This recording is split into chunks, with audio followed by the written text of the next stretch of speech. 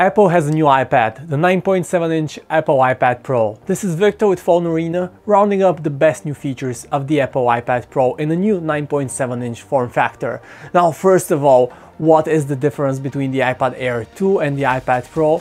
The first thing that you should know about it is that it supports the tilt and pressure sensitive display that allows it to work with the Apple Pencil, which makes it perfect for creatives and all people that like to work with the pencil, and that's the biggest feature. It also has the new Apple A9X system chip, which is the most powerful that Apple has ever put in a tablet.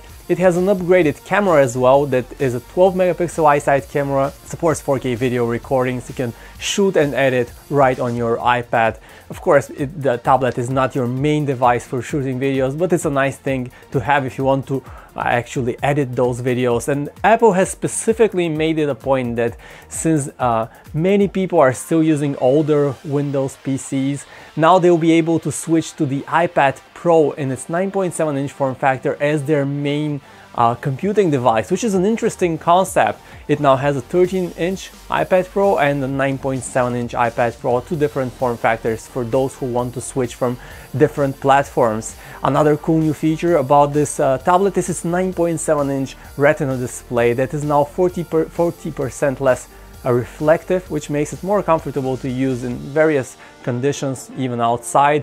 But most importantly, it has a new True Tone technology that allows it to basically change its color temperature. It will detect the temperature, color temperature in the room, and if it's near dusk or dawn, it will adjust the color temperature of the display to those conditions, which is a first on really any tech gadget, and it's quite the unique feature. It uses ambient light sensors, 4 of them. The new iPad Pro also has improved audio with 4 speakers that make for a more immersive sound, more louder sound as well.